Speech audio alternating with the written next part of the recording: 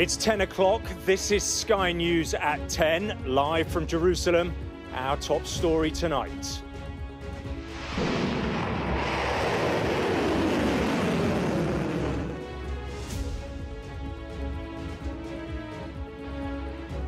"350 missiles fired." Israel's president says they're now assessing how to respond to Iran's first ever direct attack. This is a declaration of war, not because we are restrained and because we know the repercussions and because we have deliberations with our partners. We are considering all options. Israel says it intercepted 99% of the Iranian attack drones and missiles. Rishi Sunak confirms the RAF were involved in shooting them down. How to respond and when. Israel's Prime Minister Benjamin Netanyahu holds several hours of talks with his war cabinet. Meanwhile, G7 leaders hold a virtual meeting on the crisis and discuss the possibility of sanctions against Iran. The United Nations Security Council has gathered for an emergency meeting tonight. We'll have the latest from New York. We woke up the kids at 2 a.m. and we ran outside because there was no bomb shelter in the house. And you have to reassure the kids that everything will be fine, even though you are frightened. And feeling shaken and vulnerable. I've been speaking to people here in Jerusalem in the aftermath of last night's attack. Also ahead on Sky News at 10, tributes to the victims of the Sydney shopping centre stabbing attack, which left 6 people dead. A big twist in the Premier League title race after defeats for both Arsenal and Liverpool. And we'll take a first look at tomorrow's front pages in our press preview from 10:30. Good evening from Jerusalem. It's now just over 24 hours since Iran launched a missile attack in retaliation for the Israeli strike on Iran's consulate in Syria. In that time, we've seen world leaders urging restraint amid concerns about an escalation in tensions here in the Middle East. Prime Minister Benjamin Netanyahu convened a meeting of his war cabinet today. Reports suggest the majority of members favour a response to Iran's attack, but there is a split on the scale and timing of it. Tonight, an IDF spokesperson says Israel remains on high alert and has approved defensive and offensive military plans. Israel says 350 missiles and drones were fired by Iran and that some also came from Iraq, Syria and Yemen, but 99% were intercepted before entering Israeli airspace. The military ordered residents to take cover in the Golan Heights near the border with Syria and Lebanon and the southern towns of Nevatim, Dimona and the resort city of Eilat. Dimona is home to the country's main nuclear facility. Some ballistic missiles did reach Israeli territory, causing minor damage to the Nevatim air base, and a young girl was injured in the country's south. Our first report tonight is from our Middle East correspondent, Alistair Bunkle.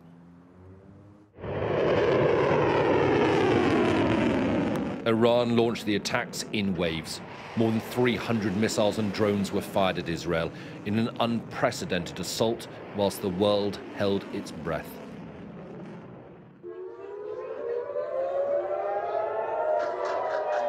They arrived in Israeli airspace just before 2 a.m. in the morning. These were intercepts over Jerusalem. The holy city was under attack and the skies above alight with the trails of Israel's air defense system. The region had been on edge for days, but this was a bigger, far more dangerous retaliation than many predicted. As the nation braced, airspace was closed over Jordan and Iraq. Flights in the air headed for Tel Aviv were turned back. The US Embassy told its staff to take shelter, and schools in Israel have been ordered to close for the next 2 days. The Israeli military released this video of the drones and missiles being intercepted. Most were taken down outside of Israeli airspace. The few missiles that did fall within the country only caused minor damage. Most were intercepted before they reached Israeli airspace. This was the remains of a missile shot down over northern Iraq. Tonight, Israel's war cabinet met in Tel Aviv to assess the attack and discuss a response. The Israeli military spokesman said that options have been agreed. Over the last few hours, we approved operational plans for both offensive and defensive action. We will continue to protect the state of Israel, and together with our partners, we will continue to build a more secure and stable future for the entire Middle East.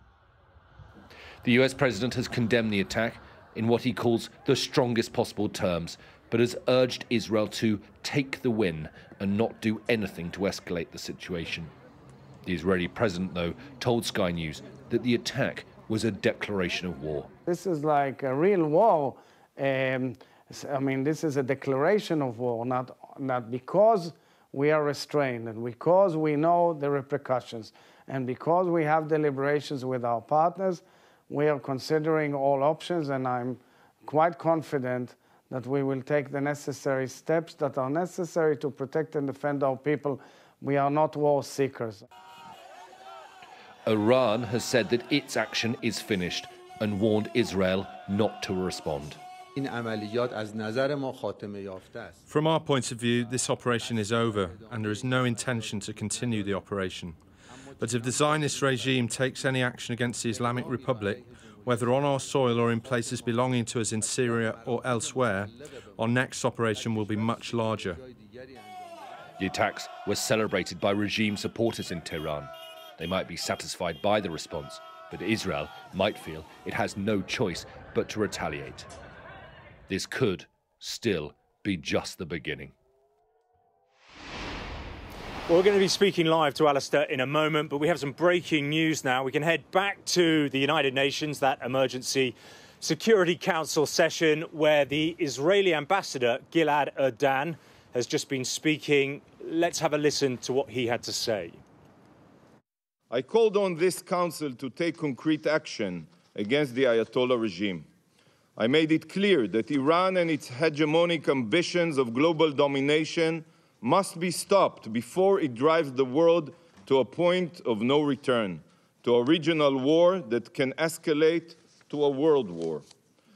Sadly, no action was taken, and last night the world witnessed an unprecedented escalation that serves as the clearest proof for what happens when warnings aren't heeded. Israel is not the boy who cried wolf. We have been screaming from the rooftops for years, trying to wake up the international community, but to no avail. If only this council would have internalized my words, it would not have needed the bone-rattling explosions of last night's attack to wake it up. Colleagues, last night, Iran proved again that it cares nothing for Islam or Muslims. Well, the Israeli ambassador talking there about the threat that Israel claims Iran poses to the world. We have our Middle East correspondent, Alistair Bunkle, with us now. Lots of people here, Ali, talking about a response from the Israelis, almost that they have to respond. What can we expect? I think the feeling is that Israel have to respond. At least that is the feeling here. That seems to be the prevailing feeling within the military, and the war cabinet that's been meeting this evening in Tel Aviv has come to that conclusion. The question is how and when, and we gather that the war cabinet is divided over those two issues. There are multiple options for the Israelis. They could target Iran directly. I think that would be the most escalatory response. That would be the toughest response. But they could look at their proxies around the region, Hezbollah, for example, over the border in Lebanon. And then the question of when. Do they go immediately whilst things are still hot, or do they bide their time? But we are talking about a military response and all of the dangers in terms of the escalation that might bring to the rest of the Middle East. I think we assume it would be a military response.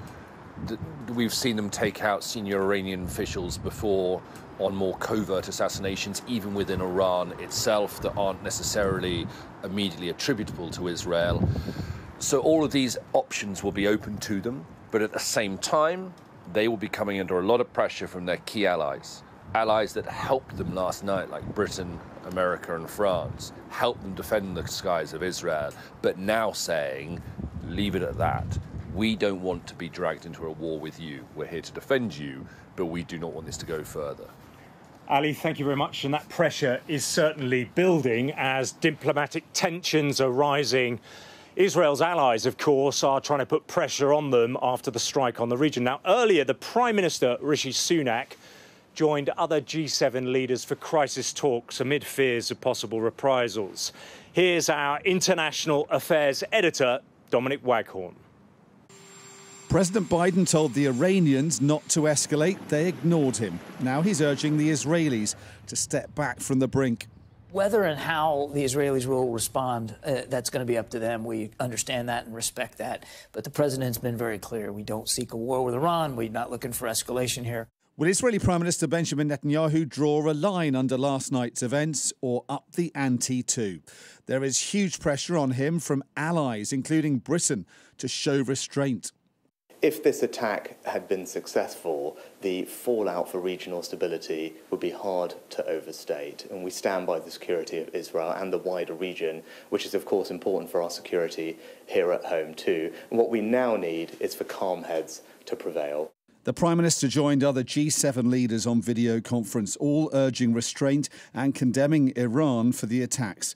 British Foreign Secretary David Cameron spoke to his Iranian counterpart, tweeting later, "I made clear that Iran must stop these reckless attacks, de-escalate and release the MSC Ares, an Israeli-linked ship seized by Iran." Israel is under diplomatic pressure not to retaliate now. But can it let an attack by its sworn enemies in Iran go unpunished? Enemies who have in the past called for Israel to be wiped off the map.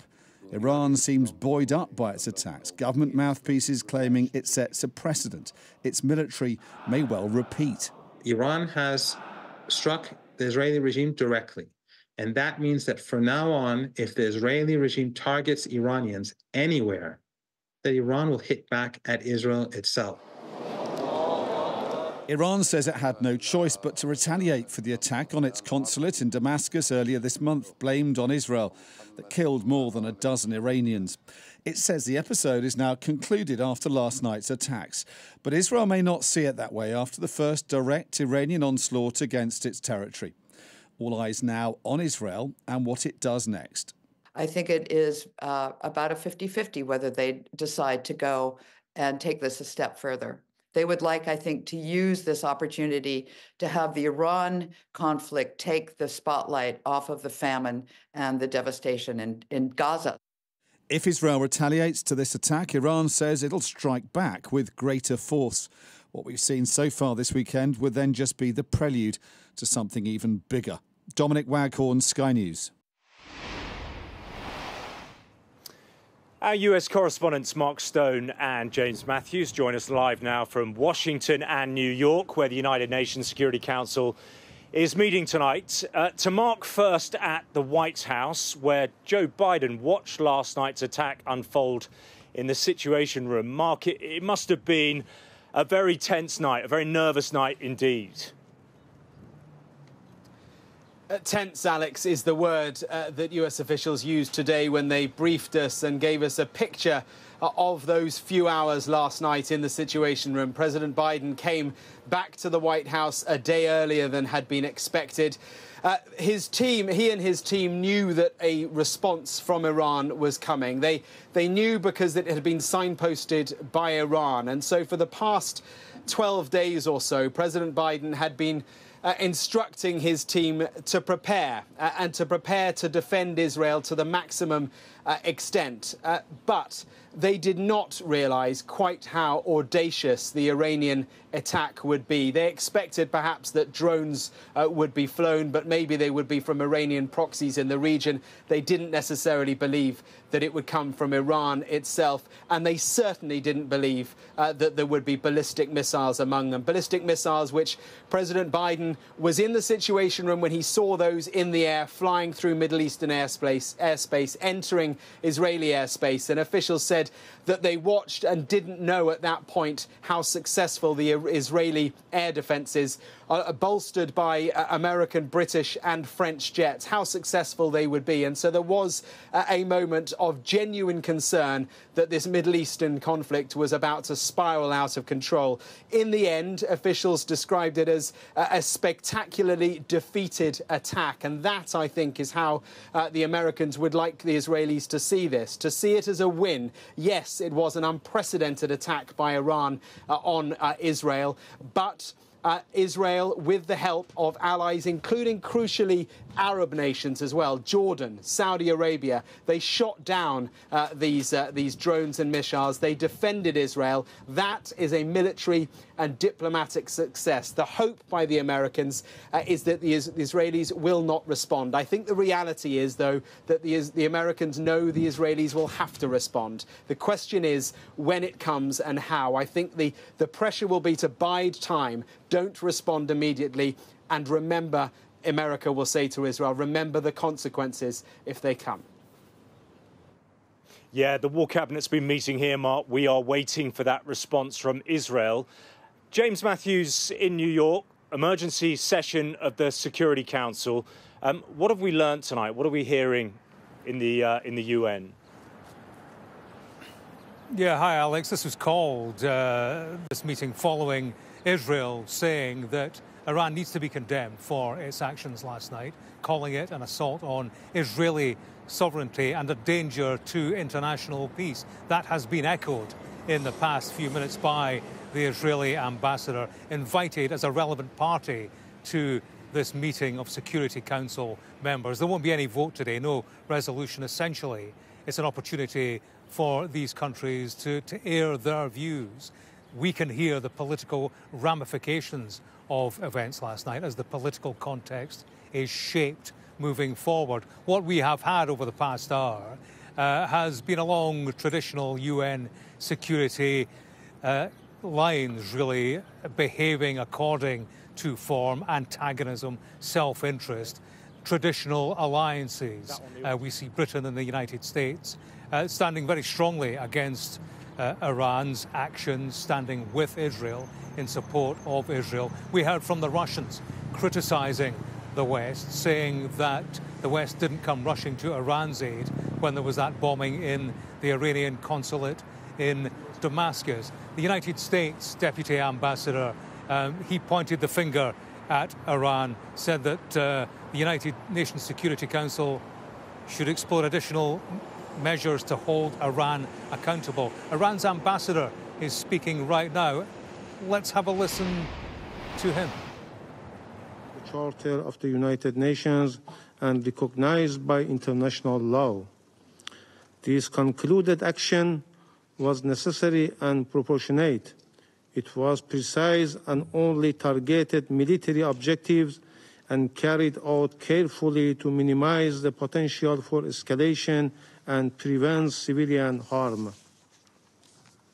Madam President, we thank those members of the Council who condemned the Israeli armed attack against our diplomatic premises in Syria.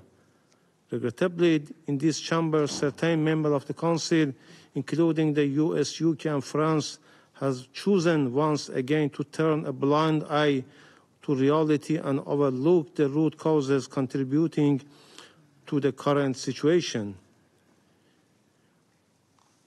In hypocritical behavior, these three countries falsely blamed and accused Iran without considering their own failures to uphold their international commitment to peace and security in the region.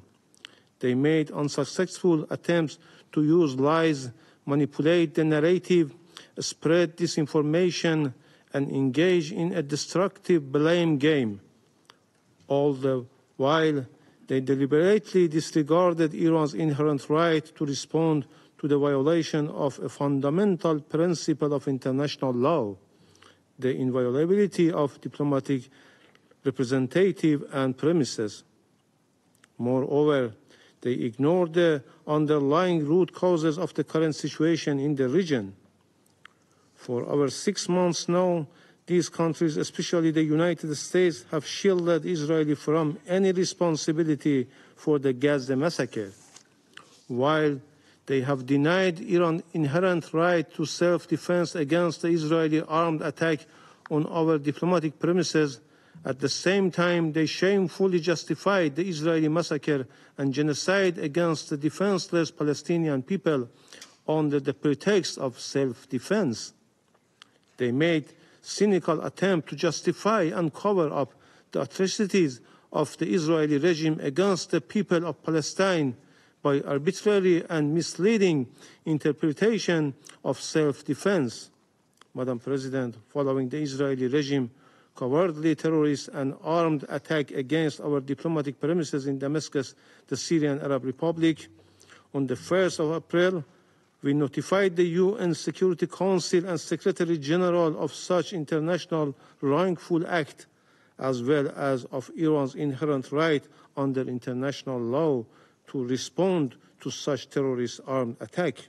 Also, in a phone conversation with the UN Secretary General on 2nd April, Iran Foreign Minister discussed the situation and called for taking appropriate action and a strong condemnation from the international community for this horrific crime. We called upon the Security Council to strongly denounce this unjustified criminal and terrorist act, taking decisive and appropriate measure to bring the perpetrators to justice swiftly and prevent the requirements of such horrible crime against the diplomatic premises of any member state. Regrettably, the Security Council has failed in its duty to maintain international... There you go, that's Iran's ambassador speaking to members of the UN Security Council, accusing them of cynicism, hypocrisy in their posture towards his country. Iran's case is that its actions last night were legitimate and appropriate underneath the UN Charter because its sovereign territory, its consulate in Damascus, had been attacked by Israel. That's its justification for what went on last night. As I say, Alex, what we're seeing here is the politics of this being shaped in terms of the way forward. This is not the last we will hear from inside that Security Council chamber. Certainly if the Americans have their way, they're talking about the Security Council having an obligation not to let Iran's actions last night go unanswered. So we will be here again and we will hear those accusations on either side again. I think the shift that we've had overnight is a shift in political dynamic as it relates to Israel. Israel has long criticised the United Nations for being biased, for being unfairly critical of its actions in relation to the war with Hamas. We now have an Israel invested in UN support with a case to present to the United Nations Security Council on the back last night of a threat to Israel. So, Israel has shifted.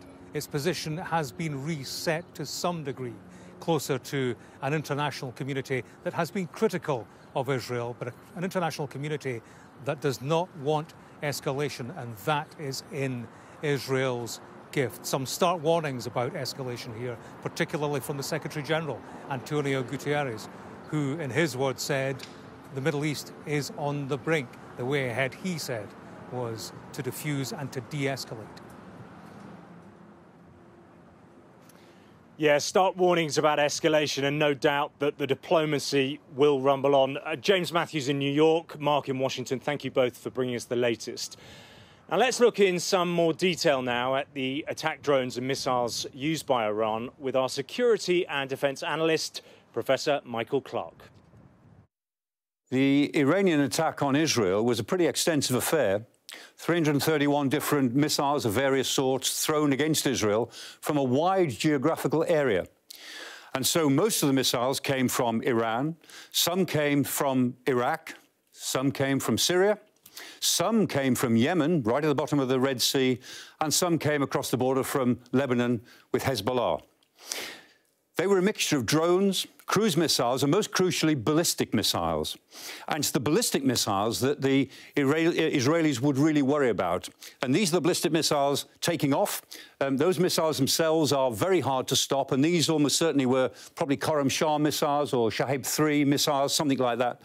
We're not sure at this stage, but there were a lot of them. About 110 were launched, and 103 of them were intercepted. 7 of them got through.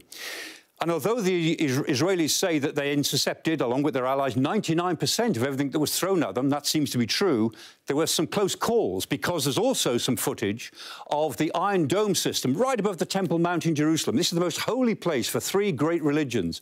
And there we can see that, in fact, they were defending only a few thousand feet above the Temple Mount itself. So some, probably drones, got really quite close. It was probably a narrower victory for the defence than a lot of Israeli politicians may have made out in the hours afterwards.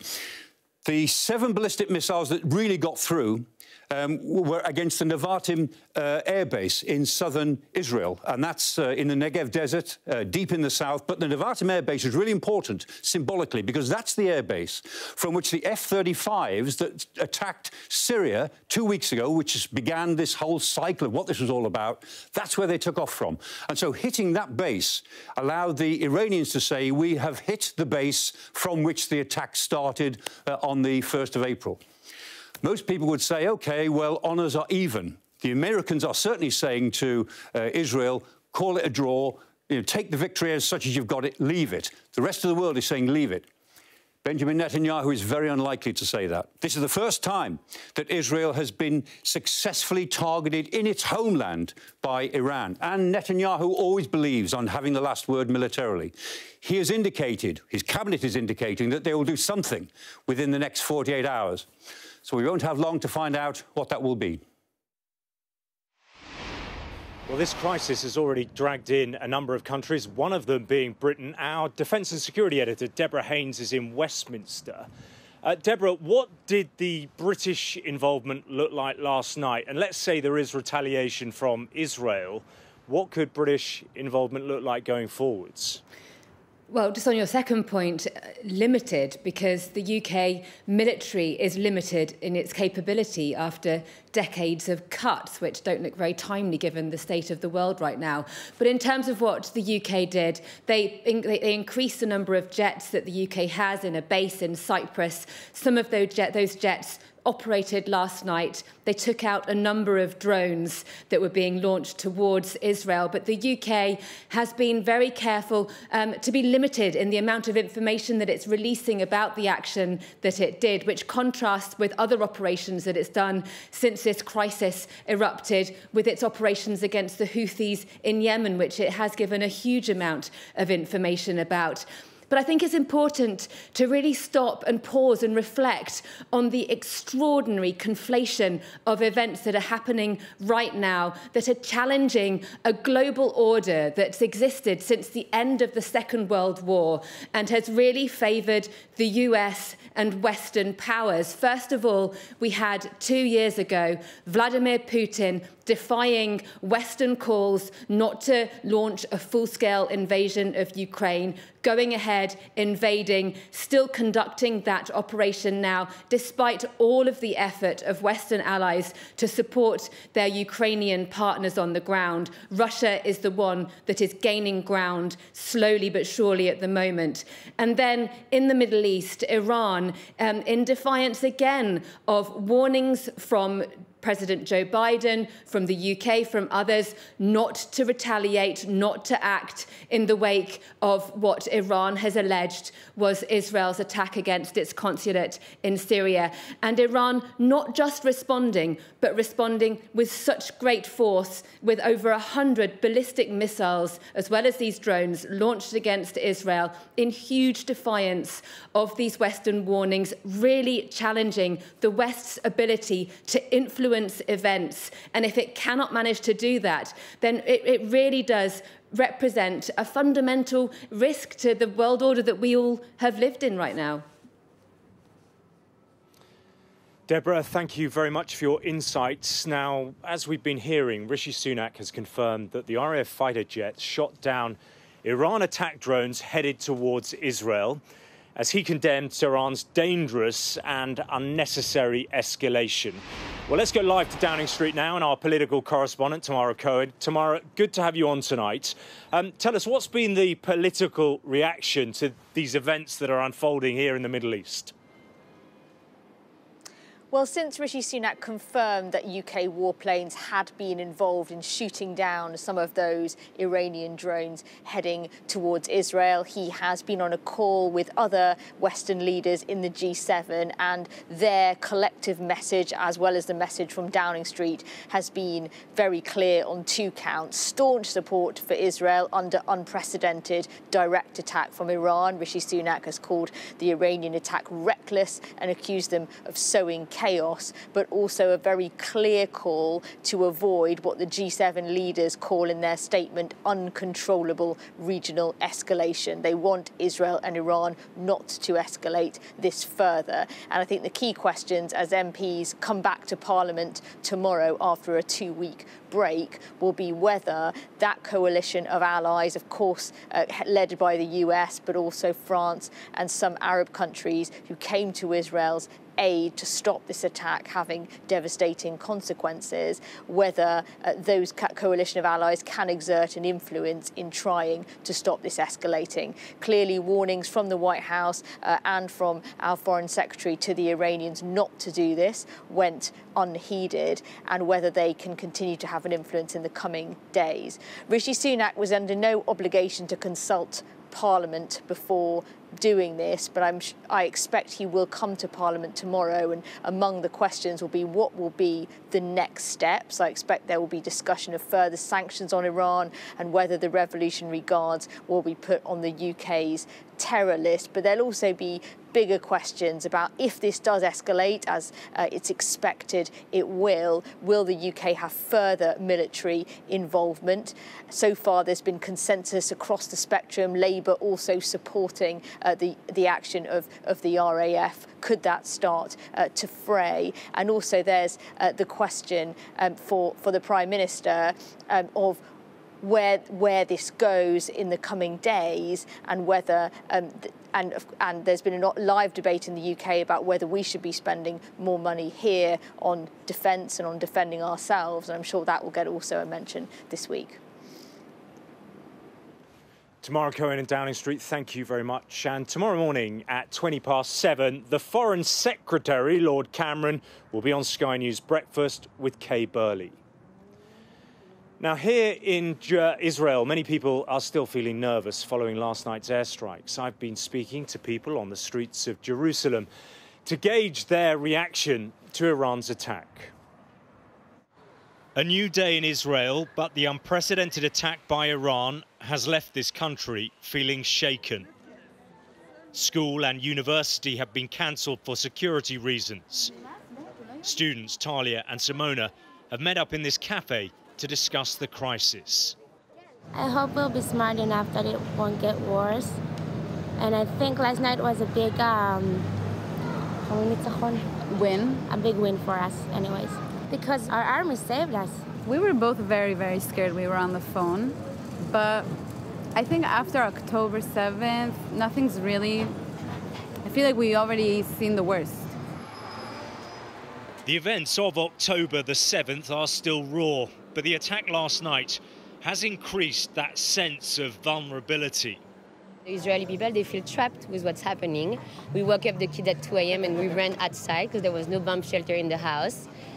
And you have to reassure the kids that everything will be fine, even though you are frightened.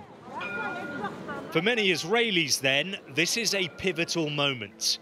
People go about their business as normal, but this is the first time in history the nation's been attacked directly by Iran. Israelis were expecting something. There had been numerous security warnings in the days leading up to the attack. But the size of it has shocked many, and attention now is focused on what will be Israel's response. At Channel 12, the station has switched to continuous rolling coverage. Military experts and journalists discuss the crisis on a programme called Israel at War.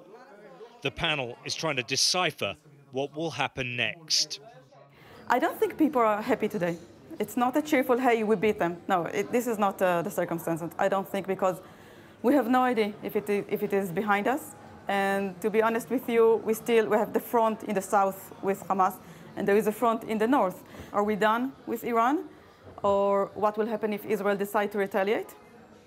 Is it going to drag to a broader war in the region? And you have to bear in mind, we are more than 6 months in a situation of war. It's not something that only started last night. It started October 7. The next 48 hours will be crucial, but the Jewish state stands on the brink of war with a major regional power. Israelis are used to living under threat, but this is new, and these are difficult days. Well, as many Israelis are trying to understand what this unprecedented attack from Iran means, the government of Israel is trying to calibrate and work out what its response will be. We know from the War Cabinet meetings today that they think there will be a response. Israeli officials have been briefing that it could very well be a military response, but they are split on the timing and size of it. Certainly the whole of the Middle East is waiting to see what it will be, and the whole of the region remains extraordinarily tense. Well, that's all from me and the team in Jerusalem for now. Back to Gillian at the Sky News Centre for the rest of tonight's news. Alex, thank you. A mother, an architect and a security guard are among the 6 victims who died in a stabbing at a Sydney shopping centre yesterday. They were killed by Joel Cauchy, who is said to have had a history of mental health issues. Police believe his attack was not terror-motivated. Our correspondent, Ashish Joshi, has this report. Pikria Darchia, Ashley Good, Dawn Singleton, Faraz Tahir, Jade Young. All victims in a killing that Australia is struggling to understand. And this is the mass murderer, 40-year-old Joel Cauchy, appearing relaxed as he buys lunch in a noodle bar. Just a few hours later, Cauchy went on a bloody rampage through a packed Sydney shopping mall, stabbing to death 6 people. First responders were met with a scene of total carnage. The last interaction we had with this gentleman, this man, the offender in this instance, was in December 2023, where he was street checked on the Gold Coast. There is no interaction since December 2023 with this gentleman, and from our understanding in speaking to the family, he has been itinerant and has moved to New South Wales. On a busy Saturday afternoon at the start of the school holidays, the popular Westfield Bondi Junction was busier than usual. Panic spread with reports of the attack. Rowan Anderson saw it all and filmed the terror as it unfolded. And I took my footage. It was about 15 seconds maybe before he was shot by the police officer. And he'd already killed a number of people at that point, but we didn't know that. We had no idea what was going on. We just saw a person on the level below us with a knife running around. And you just in disbelief that it's happening in Australia, in Bondi. One of the survivors of this horrific attack is a 9-month-old baby girl who was passed as strangers by her dying mother. Ashley Good did not survive, but the first aid given to her daughter by 2 men saved the baby's life. The Australian Prime Minister has paid tribute to the bravery of Police Inspector Amy Scott. She shot dead Cauchy after responding alone to the emergency. Cauchy's family have offered their sympathies to the families of the victims.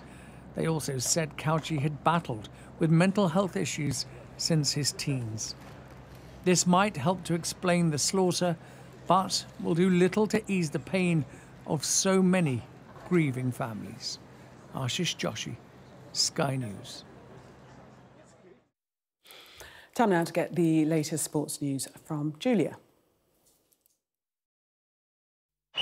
This Sky News Sports Bulletin is brought to you by Vitality. Getting more people more active. Live life with Vitality. Well, I want to know how sustainable you are, Sebastian, because you're only 36. You've only been out the Formula One for a year and a bit. Are you potentially on the driver market for next season? Well, potentially I am, because I haven't got a drive. But the question is, am I looking for one? I think it depends on the, on the package. I retired from Formula One not to come back, but I also did say that you never know. So I think it still stands. Obviously, there's things that I miss, which is mostly the competition, and things that I don't miss. So yeah, that hasn't changed. Obviously, life is very different if you're not involved. I just want to press you a bit on the now or never aspect of maybe coming back, because, as I say, the conditions, might they not offer you a better opportunity than maybe in the next year? And are you mindful of that as you make for sure? decision? For sure that the thoughts cross my mind. I'm thinking about it. Obviously, I retired not to come back, but I retired to retire. So nothing in this regard has changed, but. You never know, obviously, if a lot of things starting to move, because Lewis's move and now the potential of Max maybe, I don't know, pulling off a surprise. You don't know. So I don't know if the odd circumstance starts to happen. This Sky News Sports Bulletin is brought to you by Vitality. That was the sport for you. Coming up, we're going to have the press preview. Tonight, we're joined by the chief foreign commentator for The Eye, Michael Day, and editor for the Jewish Chronicle, Jake Wallace-Simons. Amongst the stories we'll be discussing, this on the front of the Metro. Its headline, Reign of Terror. We'll be right back. Do stay with us.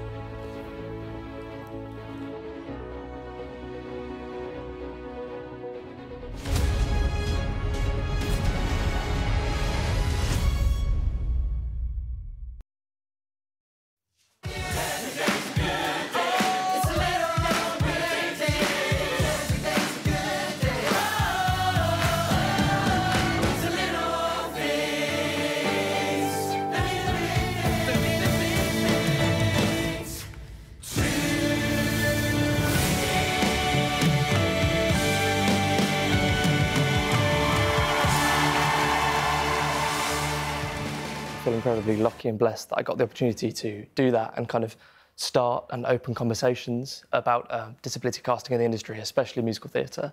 But there is certainly a sense of kind of why has it taken this long to kind of this to happen? It's 2024 and I'm very thankful that I got to be the first, but it's a bit of a shame, Why has it taken so long? I mean, is this about how plays are written? Is it about casting? What's the issue here, do you think?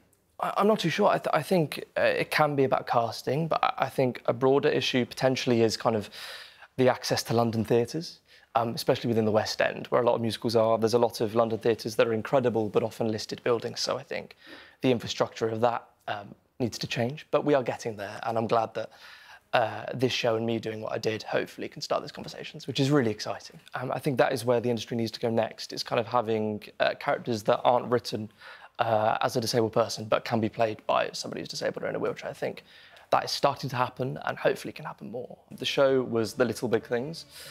It closed on the 2nd of March and it was really well received. We felt very blessed. I mean, it's a story, it's about a guy called Henry Fraser who, when he was 17, had a spinal cord injury on holiday in Portugal, and his life changed and he became a famous mouth artist and motivational speaker.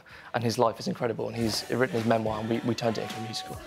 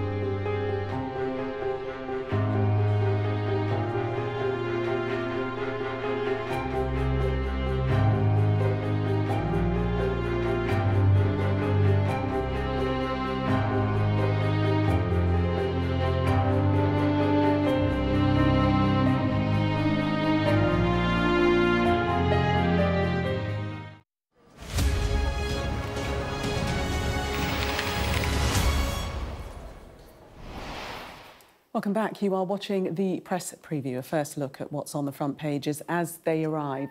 In the next half hour, we'll see what's making the headlines with chief foreign commentator for The Eye, Michael Day, and the editor for the Jewish Chronicle, Jake Wallace-Simons. So let's see what's on some of those front pages for you now. Reign of terror, that's how the Metro describes Iran's attack on Israel. The Eye reflects on G7 nations' warning that Iran is risking an uncontrollable wider war following the attack. And that warning also makes the front page of The Guardian, which has that the US will not take part in any counter-offensive. The Financial Times reports on Israel's war cabinet convening to discuss potential responses to Iran's recent drone and missile attack. The Mail's headline reads, "It's time the world faces evil empire in Tehran," reflecting the words of the Israeli president. And the Times looks at Israel's vow to seek revenge following last night, as Biden is said to have told Benjamin Netanyahu to take the win after most drones and missiles were shot down over Israel. The Express runs with the same story. And The Sun reports on the RAF helping Israel against Iran's attack and says it was the biggest air-to-air battle involving the UK since the Falklands. And a reminder that by scanning the QR code you'll see on screen during the programme, you can check out the front pages of tomorrow's newspapers while you watch us. And we are joined tonight by Michael Day and Jake Wallace-Simons. Welcome to both of you. We'll start with the Metro. I mean, there is one story that's leading most of the newspapers, and that is the attack, the Iranian attack on Israel last night. The headline in the Metro, "Reign of Terror." Michael. Well, this is the big story today. I mean, it is a reign of terror, quite extraordinary. 300 missiles raining down on Israel. Even more extraordinary, perhaps, 99% of them, we were told, were intercepted. So thankfully, there wasn't very much damage. There was one, I think a young girl has been injured, which is obviously not good. She's being treated. The big question now, of course, is what will Israel do next? People are warning, quite rightly, I think, that the Middle East is on the verge of a major conflict now. And I think most people, including Israel's allies, America and the UK and France, the rest of them are saying, urging it to be cautious. We don't want this escalation now. And they're hoping, as Sunak said tonight, that calm heads will prevail. And I hope they're right, actually. But they are still saying that it is ultimately still Israel's decision how they react, aren't they, Jake? Absolutely. I mean, the Metro is pointing out that RAF jets took part in shooting down some of these projectiles, some of these 350 projectiles that were coming over into Israel. And that was really quite an interesting development because it wasn't just Britain and the US, who you might expect, but also countries like Jordan and Saudi Arabia took part in defending Israel. And I think that that was a very, very significant development because, in my view, it showed that Iran may have miscalculated because in launching this attack, it actually accelerated the sense of solidarity and the alliance that's been building between Israel and the conservative Sunni states in recent years, since the Abraham Accords in particular, since Donald Trump presided over those being signed. And you can see why that's the case, because when the Saudis in 2019 suffered a similar attack from the Houthis on behalf of the Iranians, they fired all these rockets into Saudi territory and destroyed a lot of their oil capabilities, costing hundreds of millions of dollars. They were unable to defend themselves in the way that Israel has done. So they would have been looking at Israel and seeing this 99% success rate of defending against Iranian projectiles. And they were thinking to themselves, you know what, a normalisation deal, a peace deal with Israel, an alliance, actually makes more sense than it did the day before. Michael, do you agree with that? I'd make the point that tonight, I mean, today, we hear the war cabinet is split in Israel what to do next. Some are less extreme. Not on whether to respond, but Israel, of course, it will respond. It's, as I think Benny Gantz, who has been brought in as a moderate voice, military expert in the cabinet, had said today, we will respond, but it will be when we've rebuilt our regional coalition with our allies, and we'll do it at our time in a sensible way. And I noticed you mentioned Jordan. Of course, Jordan's actually Israel owes Jordan something because I mean Jordan, they've had unrest, and now the government in Jordan will actually be in trouble, I think, for actually helping. You know, half of its population is Palestinian refugees, and I think Jordan will have to, lose some political points for its population for helping Israel. I'm not saying it shouldn't have done that, but I think Israel needs to think very carefully about how it actually responds in terms of rebuilding its links with allies. And of course, not annoying America as well, which it's done quite consistently in the last few months. And Jake, on that note, do you think that Benjamin Netanyahu and his war cabinet will have uppermost in their mind the thoughts of America, and other allies, which is to show restraint? I think it will obviously be factored into the equation in a major way. But on the front of the FT, we had an interesting analysis of how Israel is weighing its options after the Iran attack yesterday. And a couple of quotes stood out for me. One was from the American spokesperson for the National Security Council, John Kirby, who said that we're not looking for a wider war with Iran. And that dovetails with another American official saying that they wouldn't participate in any retaliation. And this struck me as, once again, the Americans giving away the advantage to the Iranians by telling them, look, we're not going to take part in any retaliatory action. We want it all to calm down. If I was the Iranian leader, I'd be sitting there thinking, great, I've got a new normal here. I can fire 300+ missiles at Israel, and the Americans are not going to retaliate. What they should say, what they should say is they should condemn the attack in the strongest possible terms and leave it at that. Leave them guessing. It's a massive strategic misstep to let the Iranians believe straight off the bat they're not going to receive a painful price from the American point of view. Hold on a second. And this is commensurate with an overall attitude of appeasement towards the Iranians from the Biden administration, from the moment he took office. This is nonsense. It's not nonsense. It is nonsense. It's not nonsense. Wait, let me finish the point. The Americans have been evading their own sanctions legislation to release $16 billion of sanctions to the Iranians up to October 7th, and $10 billion since.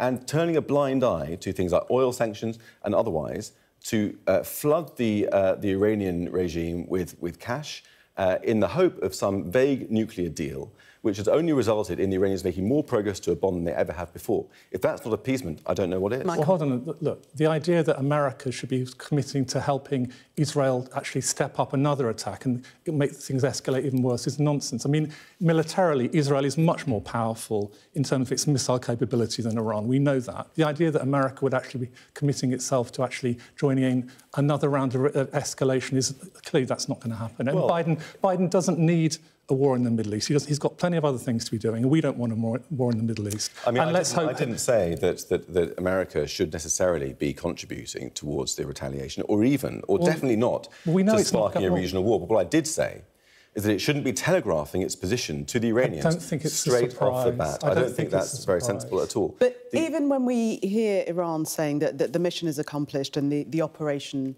is over, and President Biden is saying, take it as a win, do you not think that perhaps not retaliating might be a way forward to end? No. It's a draw. That's what President Biden's saying. No, absolutely not. Well, yeah, Biden's, as I said, been appeasing the Iranians for years and years with ultra-soft, dovish methods that have totally backfired and blown up in his face. As Naftali Bennett, the former Prime Minister of Israel, tweeted this evening, when the bully tries to hit you 350 times and succeeds only 7 times, that's not a win. But hold on a second. That's not a win. And that's not how you win a war. And that's not how you deter an enemy. If there's no retaliation at all, what we will be in... There will be retaliation. No one's saying there won't be any retaliation. ...is a new normal whereby Iran can send 350 missiles into Israeli airspace and get away with it and do it again and again and again. Just like Hamas, the message to Hamas without destruction of Hamas would be to do October 7th again and again and again. There's got to be a deterrent, an effective and painful deterrent to make sure this doesn't happen again. What do you suggest? Do you suggest they start, a massive missile launch where, in Tehran now? What do you suggest happens? I'm not a military planner. Well, it's easy to say there should be a response. Well, look, we're talking about principles, and the principle I'm trying to illustrate is one of deterrence. Without deterrence, you've got a bigger problem, because they'll do it again and again until you do have a full-blown war. Why do you think it was a good idea that Israel struck the consular building in Damascus? Because very many people don't think it was, including some of the Americans. I don't know. I mean, I think... Well, that's an important question. It's an important question, and it could be that it was an Israeli miscalculation. There's been a lot of... It's quite an important one, wasn't it? Let me speak. there's been lots of pressure on Major General Aron Khalifa, who is the head of military intelligence, that he may have miscalculated and underestimated the extent of the Iranian response to that. It could have been a miscalculation. I don't know. I'm not privy to the discussions around the War Cabinet table. None of us are. But Israel hasn't actually claimed responsibility, have they? But it hasn't denied it. What we're talking about is principles. And in terms of the principles, when you're faced with a huge attack like this, you've managed to defend yourself fine. But as we saw on October the 7th, defences only go so far before the enemy gets through. And deterrent, the lesson of October the 7th is deterrent and eliminating the threat before it gets to that stage is the only way towards security. See, the trouble is this government, this Netanyahu regime really has actually helped Hamas. We've known that in the past. I mean, with the distraction of the West Bank, with Hezbollah, they were turning a blind eye where £30 million a month was coming from Qatar into Hamas. But that wasn't to help Hamas, that was to help Gaza. I mean, that was part of Israeli... Where do you think the money went? Do you think it all went to libraries and public But this was part of Israeli naivety. It was part of something called the concept. Was it naivety? It was part of the Israeli hopes that allowing money into the Strip, both via Qatar and also by allowing Gazan workers into Israel to work, would actually bring stability. We will continue this discussion now, but we're going to have to take a break now. Thank you very much for the moment. Coming up next on Sky News at 11, Israeli officials say the War Cabinet wants a response to the Iranian attack, but is divided over its timing and scale.